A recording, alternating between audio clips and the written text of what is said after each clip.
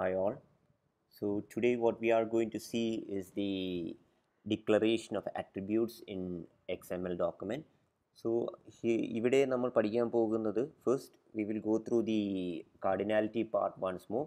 So I am going to show you how we can validate the XML software so we can clearly understand what the use of cardinality operators and also the attributes clearly. So the software I am using here is the Eclipse software, and first of all, let me create the document structure, that is the DTD. So here I am going to follow an external DTD, not the internal one. The previous lecture I showed you the internal document. Now I am going to show you the external document, that is DTD, external DTD. So for the external DTD, I have created one file called hello.dtd. The file extension will be DTD. I have to save that file. In that, I am going to declare, or I am going to structure all the elements that you have. Here the DTD is meant for creating an employee detail. So my root element, that is the first element that I am going to have in the XML, is the root element, and the name of the root element is employees, and in that employees I am going to have an employee document. So I am closing it, and then I am going to create the next element, that is the employee element. The second element will be the child element of employees, that is element. Then I have the employee there. Inside the employee, I'm going to give the employee ID, then I have age, and then I have designation. So these are the three child elements that I have in the employee details. So I'm just going to copy this element part every time, we don't have to type it. So the third one, next we are going to take the child element of employee, that is EMP ID. So EMP ID, I'm going to give the value there. So I should give the data type of the value, that is PC data, and I will close it. And then we have the next element, that is age, which is having the data type as PC data again. And the next element that we have is the designation one, that is desig, and also have the PC data,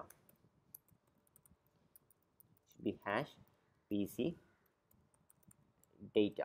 So I'm going to validate this thing. So this is how we are going to validate the one. First, I'm creating the XML doc, not the XML, I'm creating the DTD document, and I'm going to validate it. So when I right click here, I have an option called validate. I can click on validate, so it will show some error message if there is any problem in this DTD document. And there is error message, and previously I told you, like, whenever we create this one, you should have a space there. So you employee bracket, you have to put a space. You can see the error at the very end. White space is required, that is, you need a space there. Now I'm going to save this document again, and I'm going to validate it. So this time there won't be any errors, so that means the DTD document is fine. So next thing I'm going to do is I'm going to start my XML document. So before starting the XML document, I'm going to include the DTD document into my XML document. So my DTD document is hello.dtd. So for including the DTD document, I'm going to use doc type is there, and next thing that I should type is the root element of the DTD element. The root element is employees. So the root element is employees, and next thing I should do is, you are going to include it an external file. So I'm going to take it as a private DTD. So I have to type system and then the name of the DTD file. Since the file is in the same folder, I can just give the name of the DTD files. If it is in a different folder, you have to give the location of that DTD file. So after typing this step, you are including an external DTD into your XML document. So now I'm going to start write the XML document. So the first thing is the employees there, employees, and inside the employees I have the employee details. So you have the employee, and in that employee I have the employee name. You have to check the DTD. You can see there what are the elements that you needed, and employee name has a value there. So I'm going to type the employee name value. Then I'm going to type the age. So age is 35, and I'm going to give the designation. So the value for desig is DESIG. So any other name you give, it will be given as an error, because in your document structure it is given as desig. So I should give the same name. So I have done it, and I have created the XML document there. So let me do a validation here. So if there is any errors or anything, it will show that. So what you have here is, in the employee element you have employee ID.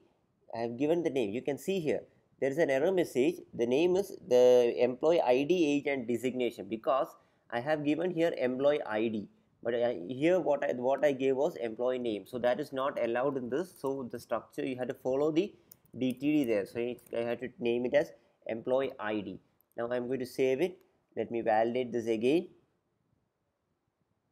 So you can see there is no error messages. So this is what validation process is. So whenever you are going to send an XML document, you have to send the DTD. It follows the DTD structure. So that is why DTD is meant for structuring the XML document.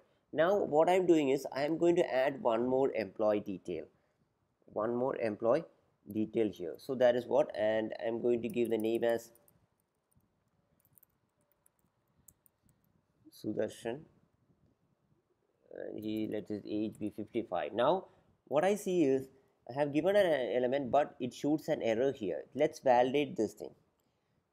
So validation gives an error like content of element type must be employee. The reason for this error message is, here in the last lecture we studied something called cardinality operator. So if you want to give more than one elements, you have to go for cardinality operators. So if you want to give, if you give it as plus symbol here, and I am validating the plus symbol here, and in the previous lecture I told you plus means you can start from 1 to n, that is at least 1 employee details to n employee details you can give it here. So I am going to validate this thing. So now you can see there is no error message, because you can give one or more than one elements. If you want to give more than one employee details, you have to use the cardinality operator as plus here. So let's, and in the case there was another cardinality operator called star meant for 0 or more. Now there is no error, because already you have 0 or more elements in your DTD. So you think like I am deleting this one. I am deleting these values. That means there is 0 values in this DTD document.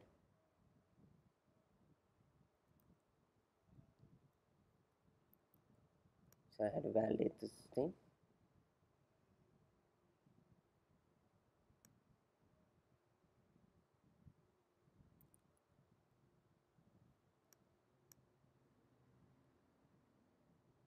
You can see there is no errors, because star means it satisfies 0 or more. So if you have 0 elements also, it will accept that DTD. But if you want more than 1 elements, you can go for star or plus. But in the case of question mark, I told like you can have 0 or 1 element. So if I am giving a question mark here, and you can see if you validate this, it is an error, because you have more than 1 elements here. So if you want more than 1 elements, you can go for star or plus. Same thing you can follow for employee ID or employee age or employee designation. So this is the main use of DTD and also the cardinality operators. So I have to save this. Whenever you do any changes, just save and then validate the software. So there is no error messages. So this is what cardinality operators are. Now in my DTD, I am going to add one attribute here, because employees can be in any department. We have employees. So if you want to add an attribute in your employee, what you have to do is you have to use the keyword @list, that is ATTLIST, @list, and before which element you are going to provide the attribute, that is you are going to give the attribute for employee element. So you have to give the name of that employee element, that is element name, and then what you have to do is, what is the name of the attribute that I am going to give. So the name of the attribute that I am going to give here is designation. And next thing, we have to give the type of the element. So for attributes, the data type that we use is C data, and then we have something called value. Value can be many things. I will start with a default value like 0. If I give a value like this, what it understands is, you have an attribute in employee element, and it has a default value of 0. So in that employee designation, if you give any other value, you can give it, the 0 will be overwritten. So that is what we are going to do. Now I am going to create a attribute for employee. Attribute name was designation, and I am going to give 100. So if I give 100, the 0 will be overwritten by 100.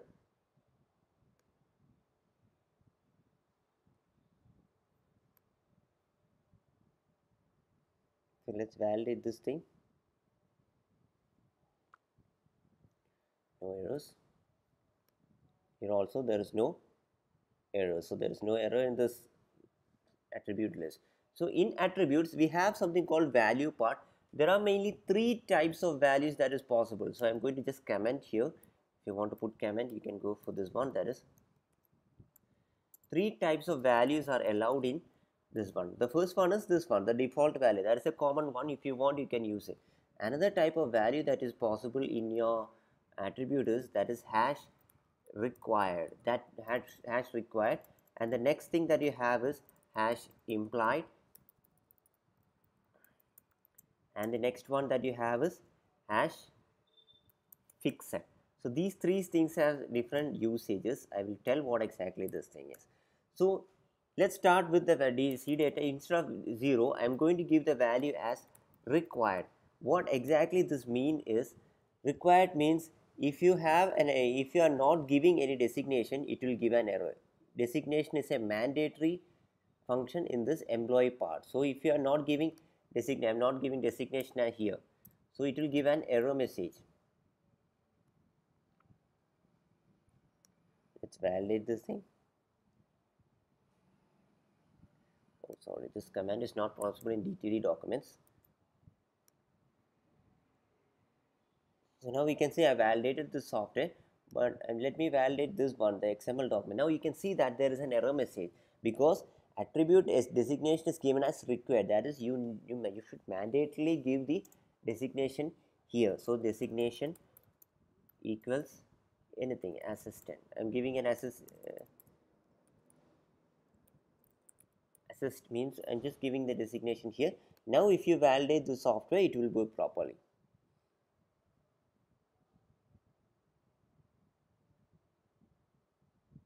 Oh, I think it's in a small letter. I copied it in a capital. You have to follow the cases also. Okay, designation. So you have this thing. Let's validate.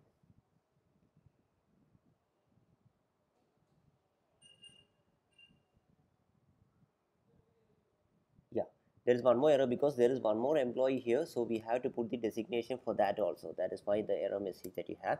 So if you are giving the required value, it understands like it is a mandatory field in your, yeah, it's working now.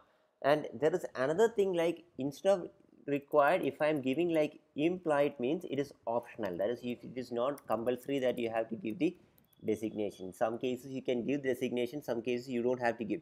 For example, the second employee I am giving the designation, first employee I am not giving the designation here, so it won't shoot an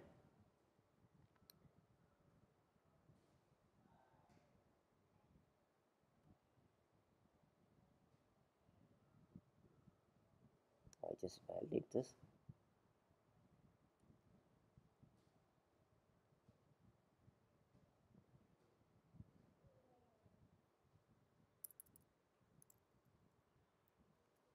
So I'm just giving the next type, that is, you have to save it and then you have to validate the software.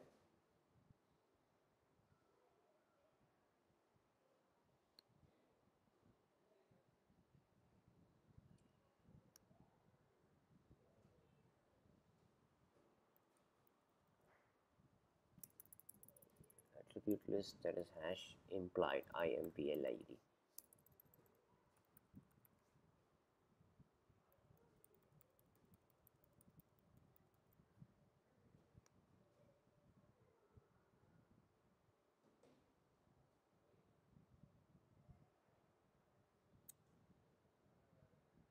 See data implied.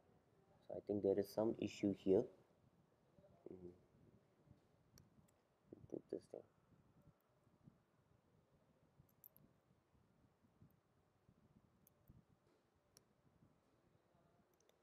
Now I think it's getting validated.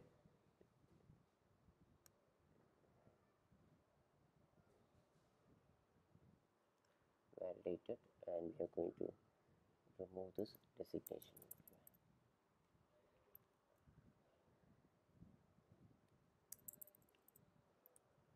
That is what we are not giving any value for the designation, still it will work, but if it is required you have to give the value there. Now the third type of thing that you have is fixed. Fixed means you are going to give some fixed value here, that is fixed value is 789. If I'm giving a fixed value like this, it means this is a constant value and you cannot change the designation. If you give a 567 here, or again you are going 549, it gives an error because it is already fixed as a value, fixed the value as 789. You can see the error here. So these are the three types of attribute values that you can do. So this is how we can declare attributes. You can declare attributes for employee ID, employee, or any value elements that you have. So these are the way you can declare it. The attribute values that you can use is hash required, hash implied, and hash required, hash implied, and hash fixed. So that's what we have, and if you want to make it as a default, you can give a default value as well, no problem, but that will be overwritten when you type something in this designation part. And this is how we can validate an XML document, and this is how it will be working. So I think you understood this topic. Thank you. Next we will see more details about this DTD documents. Thank you.